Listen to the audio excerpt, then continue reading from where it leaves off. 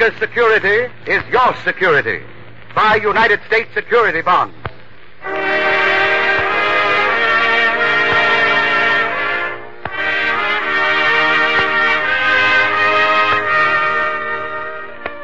How do you do, ladies and gentlemen? This is David Ross, greeting you on behalf of Guest Star, a transcribed feature program brought to you each week by this station and United States security bonds as a public service.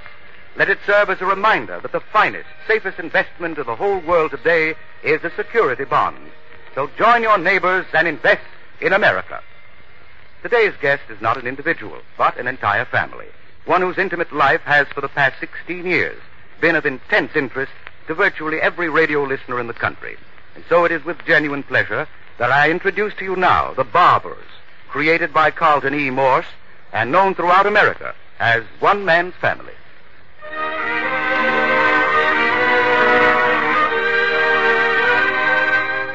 Fog has set in over San Francisco Bay, and in the Barbour house, high up on Sea Cliff, a log fire burns warm in the living room. Mother and Father Barbour are quite alone this evening. Henry, didn't you hear me speak to you? Yes? I said... Yes, I heard you. What is it? Oh, I do wish you'd get over that habit of grunting when someone speaks to you. My dear, I didn't grunt. I said, what is it? You see? You don't even know when you do it anymore. Do what? Grunt. Put another log on the fire, will you? Is that what you wanted? Yes, Henry. Getting a little late. Don't you think we ought to be going to bed? Well, it'll be nice to have the fire going when Paul gets home. It's cold out. He might not be home until all hours. Where is he, anyway? Now, Henry, Paul's a grown man. I don't ask him where he's going. I just thought he might have volunteered the information. Well, he didn't. Yes. And it really isn't late. I thought it was only about 9 o'clock. Yes.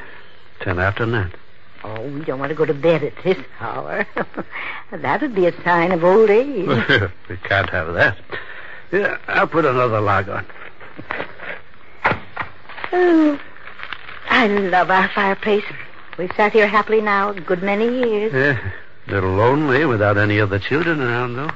Yes, Henry, it is. But we've much to be thankful for. They're all so close to us and all reasonably happy. And we do have Paul with us still. Never know when he'll go popping off someplace for weeks at a time. I suppose he'll never settle down. Well, my dear, he has to lead his life as he sees fit. What is it about children these days, Fanny?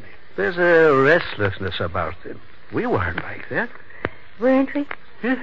Well, we weren't. Children purpose. We were directed into a channel and we followed it. None of this helter-skelter, vague meandering from one thing to another. I was a boy. If you went to work in the bank, if you started on a farm, you became a farmer. As a result, you knew where you were going. There was purpose in your life. Purpose, yes, but very often a lot of unhappiness, too. And think of all the frustration that was caused by this directing into a channel. How many of these farm boys probably yearned all their life to be in the city? And how many of the city boys wanted the freedom of the country? You can't direct children's lives, Henry. When you do, you're just making prospective patients for a psychiatrist. Yeah, all the psychiatry business. I think they're trying to make us all into a lot of mollycoddles. Why, if my father had ever been told... A telephone, Henry. Yes, I can reach it right here. Hello. Yes, Hazel? Hazel? We're just sitting here talking in front of... What are they doing? Well, Ask her if she'll like to come over. Your mother is talking so... Tell her we have a nice fire going. Just a minute, Hazel.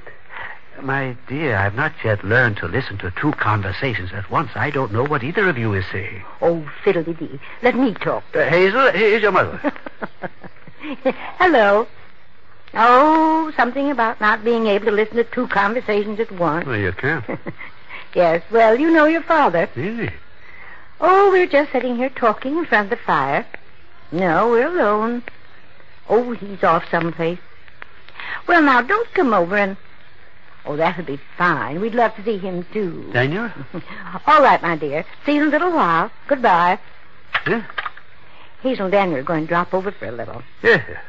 She said they just got the children settled for the night and they want to get out of the house for a bit. Oh, by the time they get that brood in bed, they need to get out. Poor Hazel. They're just at a trying age. Margaret doesn't give her much trouble. I'm afraid you're a little prejudiced when it comes to Margaret. I'm not prejudiced at all. Why do you say things like that? I look upon all my grandchildren in exactly the same way. I'm not unaware of their faults, and at the same time I try to... Now, Henry, you favor Margaret, and you always have. Why not admit it? Well, Fanny, we'll say no more about it.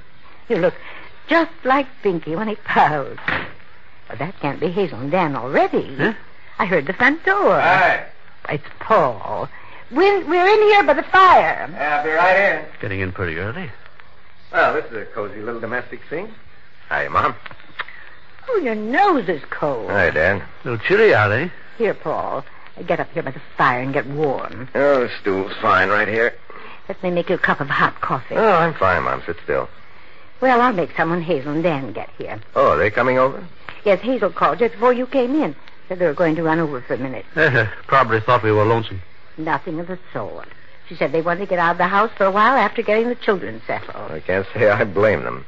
Sometimes those kids are enough to give you the screaming memes. Yes, but children can be a great comfort, too, Paul. Yes, Mom, and as an institution, I think they're here to stay. Oh, don't be so cynical. I'm not so cynical. Been with me late this afternoon, you'd have thought I was a pretty public-spirited citizen. I made a speech. Huh? Made a speech? Where? Out at the airport. Why, Paul, why didn't you tell us so we could have heard you? I was nervous enough without having any of the family around. What was the occasion? Oh, it really wasn't a speech. The officials out at the airport got the employees together and asked me to give them a little talk on a payroll savings plan. What did you say? Well, I got up in front of all these people, and my knees were shaking, and from somewhere I heard a voice say, "Ladies and gentlemen." A voice? Yes. Then I realized it was me talking. I had the same experience once at a stockbroker's banquet. They called on me for a few remarks. For the first few minutes, the voice that came out didn't seem to have any connection with me. Then I seemed to grow very calm, and I found that I was enjoying it. Then they couldn't get you to sit down. I got to be a pretty good speaker. All it takes is a little experience, and then you get confidence. Well, you can have it. To me, it's just an ordeal. I remember during the First World War, when you were in France, Paul, I made several talks selling Liberty bonds. We were called Minutemen. Remember that, Fanny? Yes, Henry. George, now that I think of it, I might have done something in the political field.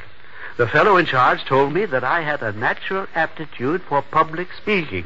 And before long, they were calling us. Henry, you've told us about that 10 dozen times. Don't you want to hear what Paul said? Oh, certainly. I wasn't aware that I repeated myself so often. Not at all, Dad. And you people certainly did a wonderful job selling Liberty bonds and victory bonds in the last war. I hope we can do as well now in peacetime selling security bonds. Is that what your talk was about? Yeah.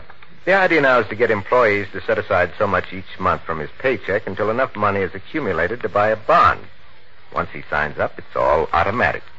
Money is set aside by the employer, and the bonds are bought in the employee's name and delivered to him at regular intervals. Sounds like a fine way to save money. It is.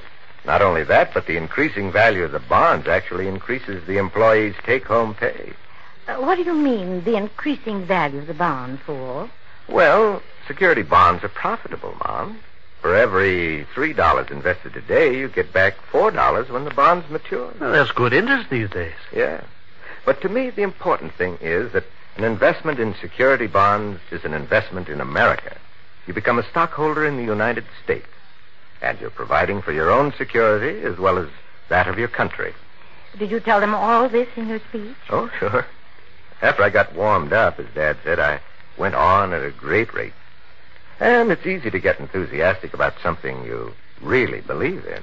Well, you may not be a good public speaker, but you do have a persuasive way when you get started on something. Well, don't tell me I've sold you on the idea, Mom. Of course you have, but I'm not an employee. I have something else for people like you and Dad, said he, whipping out his prospectus. Oh, Paul. And remember, America's security is your security. Buy United States security bonds. That's the way I ended my speech. To thundering applause. Why, I think that's a wonderful slogan. Why don't you... Oh, that must be Hazel and Dan. Who's there? When did you get home? Hi, people. Are you frozen? Well, it's not exactly warm out. How are you, Mother? Glad to see you. No, don't get up, Polly. Look at you, Paul. What brings the wayward son home so early? How are you, Dan? Got room enough there? Oh, this is fine. Well, we didn't expect to find you here. Oh, I just blew in a bit ago. Paul has been telling us about his speech. speech. Paul, I don't believe it. A lot of things you don't know about your brother, young lady. Well, I'll believe that. Touche. Children all tucked in for the night, eh? Oh, yes. It seems to be getting harder to get them settled down the older they get. I thought when they got to the age of reason, it'd be simple. Now I'm beginning to wonder if there is such a thing as an age of reason. If my wife sounds a little bitter, it's because we had a little difficulty with Margaret just before we left. Margaret? Well, she's not an unreasonable child. Well, I don't think you'd have been very proud of her tonight, Father. What's she up to? Oh, just a silly argument over what dress she was going to wear to school tomorrow. Would you think a child of her age would be so clothes-conscious? I think women are born clothes-conscious. It's natural for little girls to want to look pretty. Well, it's all right for them to want to look pretty, but when they start wanting to wear their best dress to school, I draw the line. Maybe she's got a beau. Margaret? Why not? Well, you know, Hazel, Paul may have something in it. Why, she's only a little girl. Really? Okay, I just threw it in, but don't say I didn't warn you. What are you trying to do? Worry, Hazel? He doesn't worry me, Mother. I don't pay any attention to him. Say, I want to hear about this speech. Yes, what about that? Well, Paul made a speech out the airport to the employees to get them to buy what kind of bonds, Paul? Security bonds. You know, Daniel, those bonds would be a fine thing for you and Hazel to be putting aside for the children's education. Why, they're just like a cash reserve with an added factor of profit. You can always cash them in an emergency, but in the meantime, they're drawing interest. Yes, I've been thinking about something like that. If you want to go about it systematically, you can arrange with your bank to use the bond-a-month plan. They take care of the purchase and deduct it from your account. Well, that's different than the employee's plan that you made the speech about, isn't it? Yes. The payroll savings plan is an installment buying proposition. In Dan's case, he'd be buying the bond outright. How much do the bonds cost, Paul? Oh, you can buy them for as little as $18.75. You know, I was just sitting here thinking how wonderful this country is.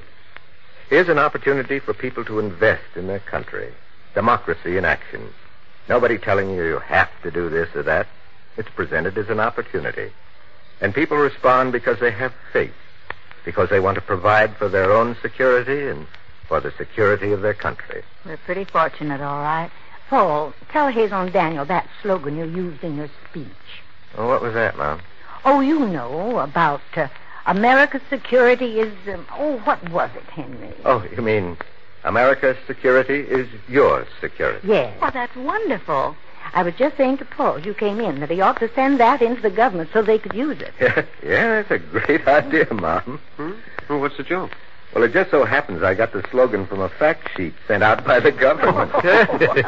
Well, why didn't you tell me that in the first place? And have you think your son wasn't brilliant? And now the secret's out. You aren't. Well, wait a minute. I'll think of something.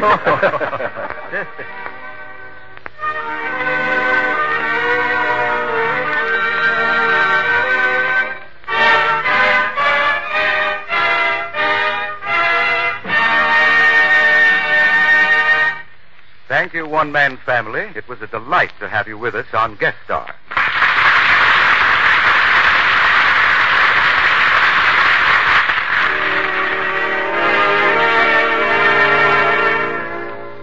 You have been listening to the transcribed feature, Guest Star, presented weekly by United States Security Bonds and this station.